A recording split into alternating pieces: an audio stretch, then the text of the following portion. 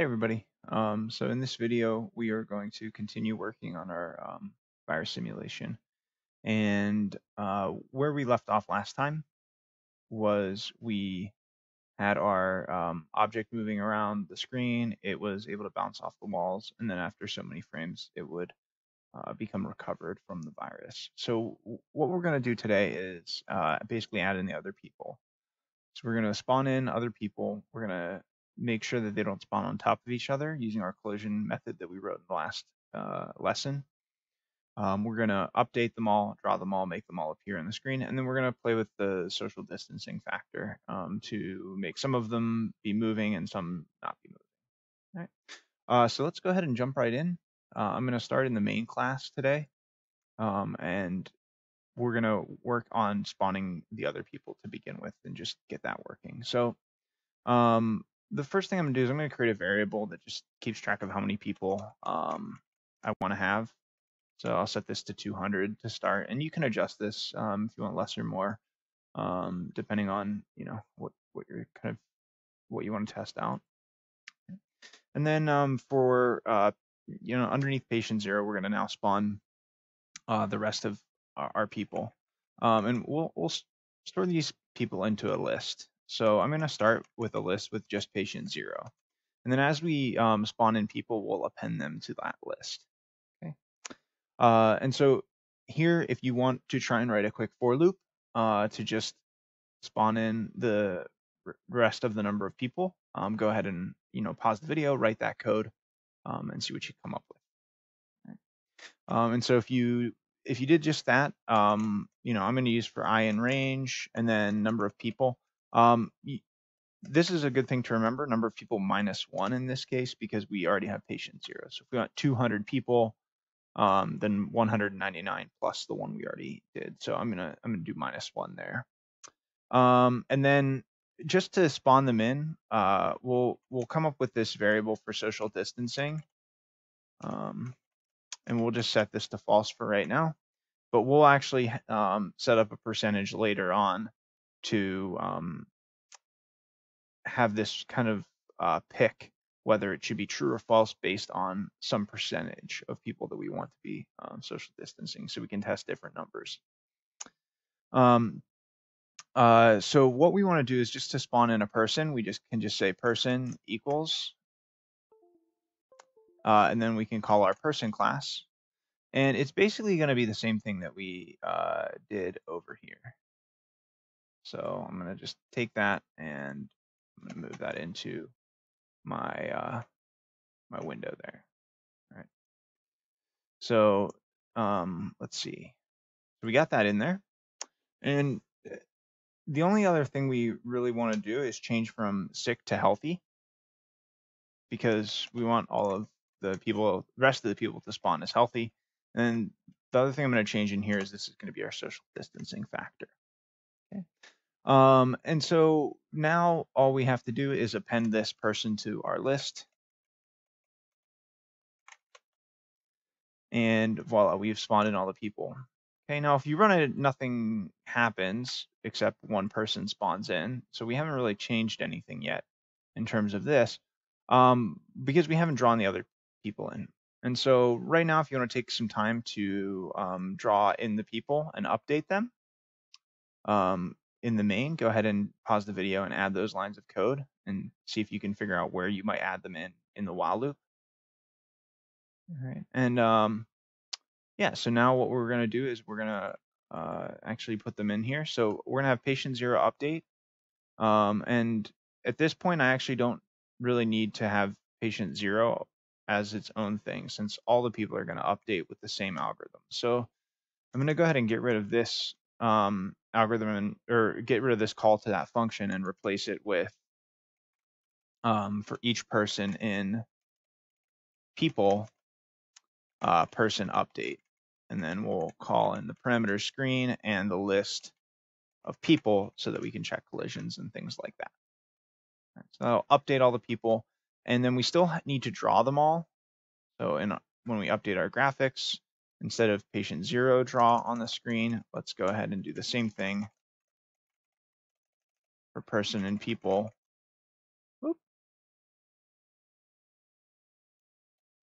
person dot draw and then screen. All right, and then we update our display, and let's see what that looks like now. So we'll go ahead and run it, and now we've got a whole bunch of people moving around, and they're all kind of interacting. All right. And a couple things you can see, like you can sometimes see like a couple people are on top of each other when you initially spawned it in. Things look a little bit weird just from this initial spawn point. You can see a couple pairs are like partnered together, like these guys, these guys, these guys. So we might not want that. So what we want to do is when we spawn them in, we want to check to see if there's a collision. And if there is one, we want to spawn it at a different location. But you know, so far so good. Looks pretty good here. And so in order to update, you know, and make them spawn in at a certain location, we're gonna do that right in here. So we're gonna modify this these 3 lines here in order to do that. And we're gonna use a while loop for this. And so if you want to try this and see if you can do it yourself, see if you can get them so that you're using the collide method we wrote so that the objects aren't spawning on top of each other. Give that a try.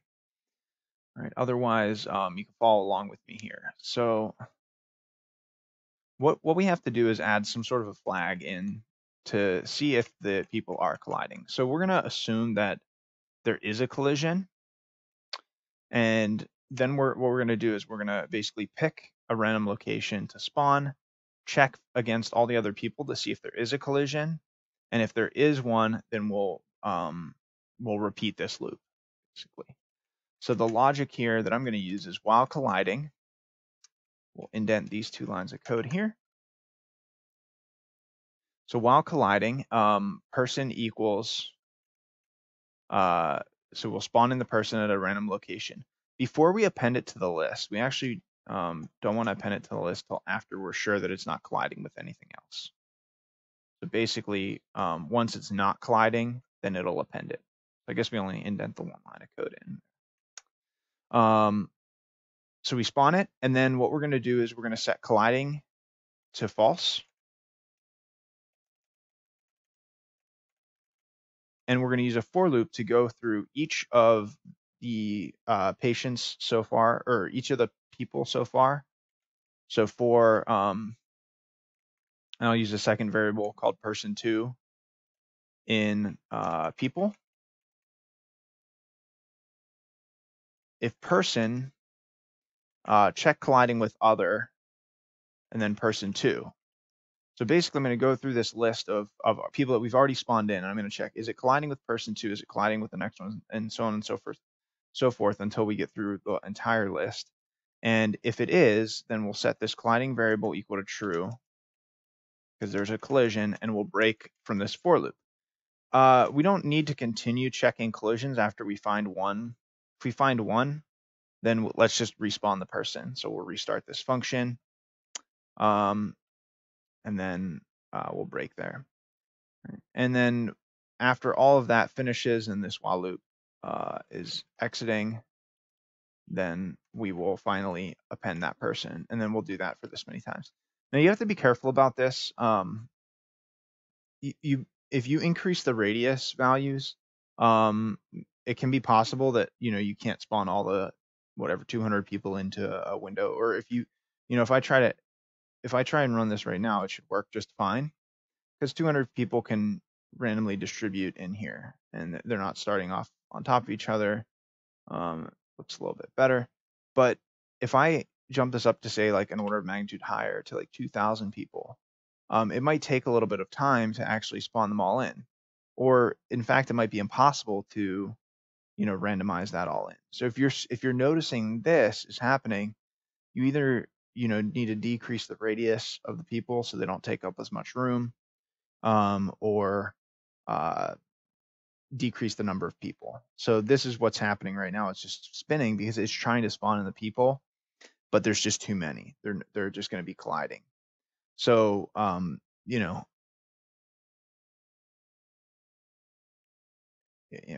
if we take that out, we can now spawn them all in. Maybe, yeah. but you can see 2000 to update. It's really taxing the system here. So there's just a few too many here. So just be careful about that. So 200 is a pretty comfortable number. I mean, we can try smaller population sizes to see, how this looks if the people are a little bit further away.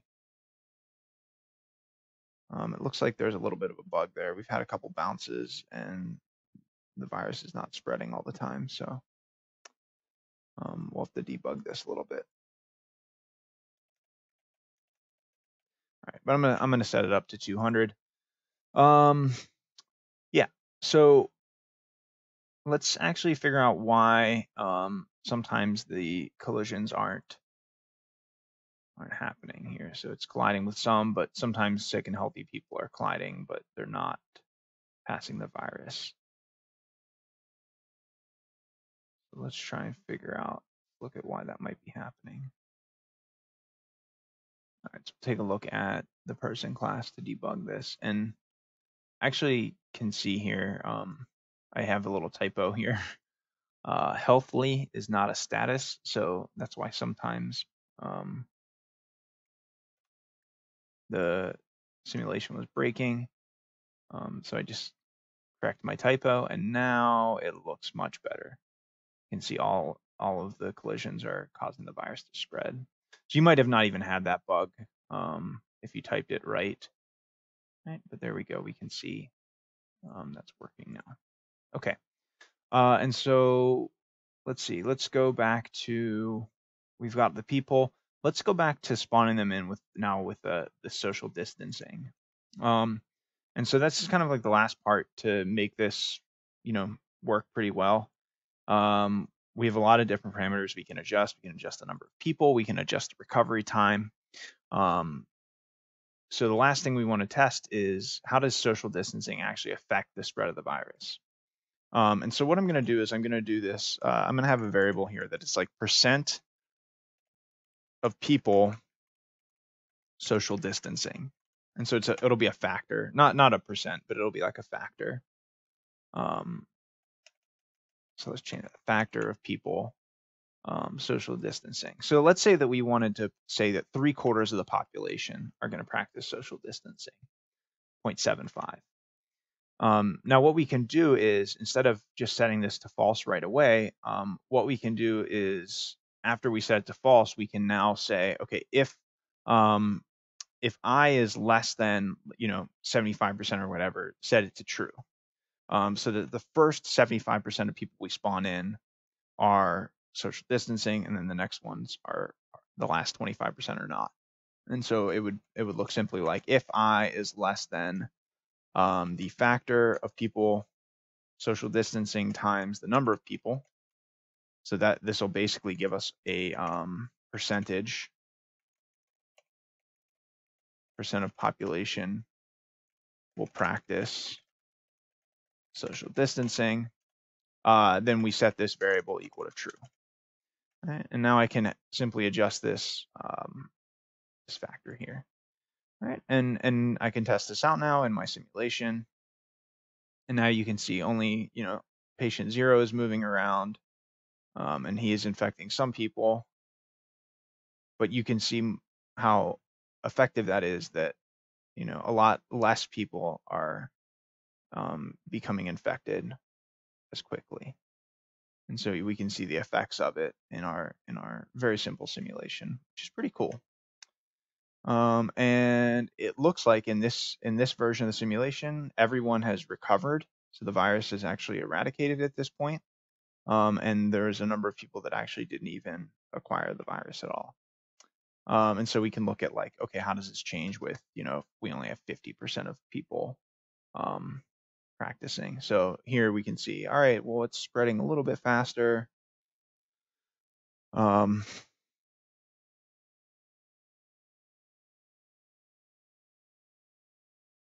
See if anyone is safe. Got one person right here, one person up here. And looks like both those two were able to avoid it. So, yeah. hopefully, you guys enjoy this little exercise. What you could continue to do with this simulation to maybe gather some data from it, which could be interesting, would be to, as it's running, maybe have it print out statistics of how many people are currently sick, how many people are currently healthy, and how many people are currently recovered. And then you could maybe plot those values as a function of time. And then you could basically make graphs for various social distancing numbers and population, and you can see, how social distancing affects it. How long did it take for the virus to eradicate? How many total people were infected? How many people actually got it out of the total? So you can do a lot of interesting things with this at this point in time. So yeah, that'll wrap it up for now. I do hope you enjoyed this video series, and if you have any questions, you can certainly ask me, and I'll try to answer them best I can. So, all right, I'll talk to you guys later.